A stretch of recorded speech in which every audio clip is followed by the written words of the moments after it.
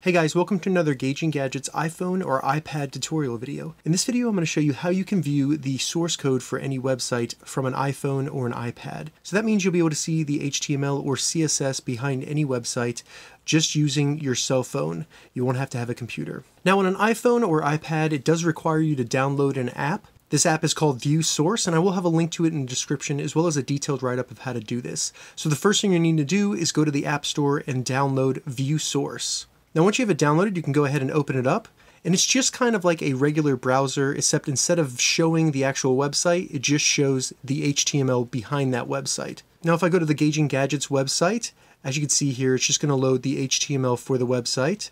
You can see it. You can even search through the HTML by selecting this little icon in the top right, and then going to Find, and then you can type something like title, and it'll find it right there, so you got your title tags. Another thing that this app features is integration with Safari. So let me show you how that works. So if you open up a website in Safari, all you need to do to view the source of that website is simply hit the share button at the bottom. Looks like a box with an arrow pointing out of it, so select that. Then all you want to do is scroll down all the way to the bottom and select View Source. Now you'll only see this option after you've installed the View Source app.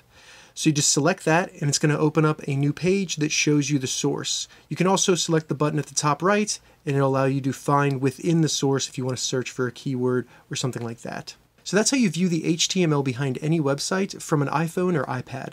If you have any questions about this, leave a comment below. I'll get back to you as soon as I can. If you'd like to see more iPhone or iPad tutorial videos, check the links in the description.